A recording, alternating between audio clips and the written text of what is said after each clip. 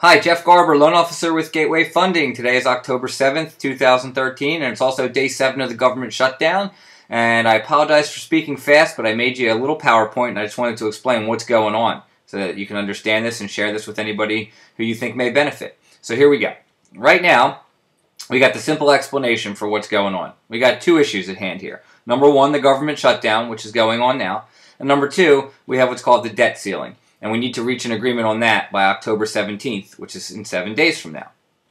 So, the government shutdown, what's going on? We have Obama versus Boehner, who is the Speaker of the House of Representatives.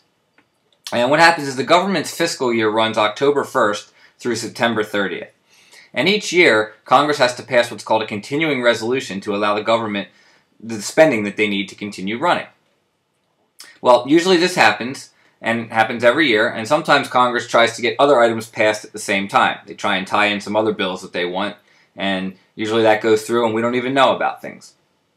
Well, this time we have the extremist Republicans, also called the Tea Party, and they want the resolution to pass, but they want to make changes to Obamacare as part of this resolution. So they're kind of holding us hostage, or at least holding Obama hostage in saying that if you don't make changes to Obamacare, then we're not going to pass the resolution.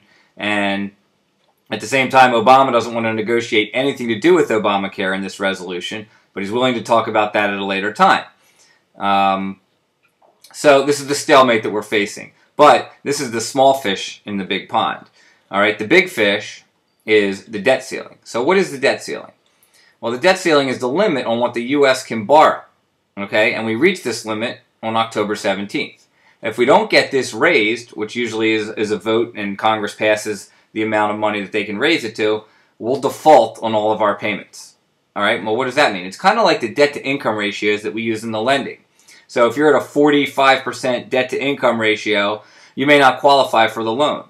Well, pretend right now that the government's approaching that 45% debt ratio. Well, they're not going to qualify to borrow either.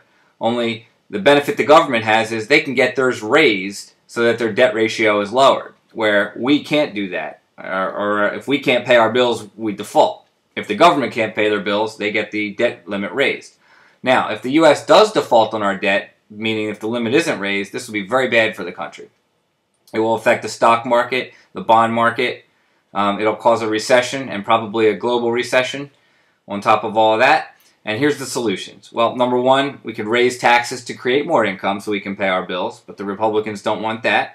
We can cut spending, which includes Obamacare, but we already know the Democrats don't want that.